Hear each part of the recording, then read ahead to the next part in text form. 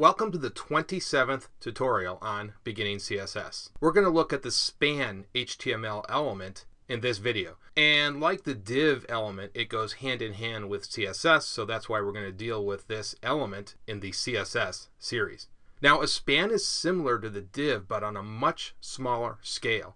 A span element is inline and selects a small chunk of HTML, so maybe some text or something inside a paragraph. And so again, it's inside an element as opposed to the div, which selects several elements. So if we open up our HTML code, we can see that first div that we created in the last video, this div main.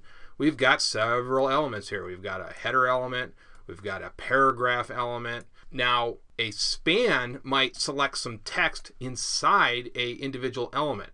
So again, a div compromises several elements. A span works inside a individual element. That's why it's called a inline element. So again, you may want to select some text here. Now, one of the popular ways to use the span HTML element is to highlight some text that you want to stand out on your web page. So let's go to our individual paragraph that we created, of course, with this ID. And what do we want to highlight in here? Let's highlight this area right here that says hagfish, lampreys, and bony fish. So what we're going to do is we're going to put a span, so we'll embed this, and I just cut and paste this right here. I had already typed it out.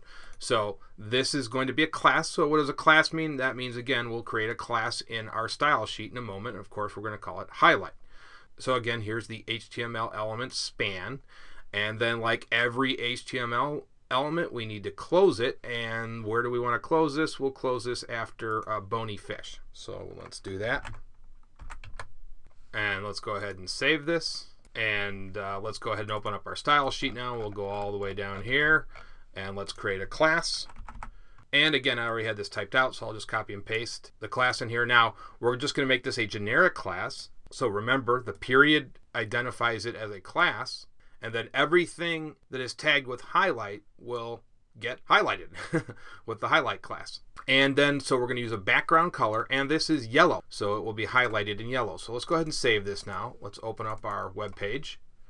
And there you can see we've got a highlight now. So we selected this HTML text with our span HTML element. Now we can do some other things too. We can actually make some this 32,000 here, for instance. We can make that red. So let's go ahead and do that.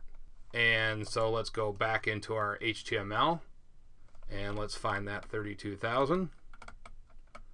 And I'll go ahead and copy and paste what I already typed out. Now we're going to use a style. Remember, style is for inline. And so again, this is a different way we can specify our CSS. So in this one, we created a class, we put it in our style sheet. In this one, we're just going to embed the CSS right into our HTML. So we'll use the style attribute. And again, we've used that before. We're going to make this red. We want this to stand out. And then, of course, we need to close out the span, of course.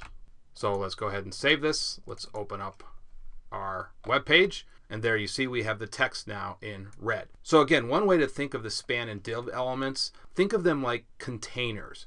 With the div, we are putting all these elements in a container. With the span, we are putting stuff in a container just inside an individual element. Okay, that is going to do it for this video. I will see you guys in the next video.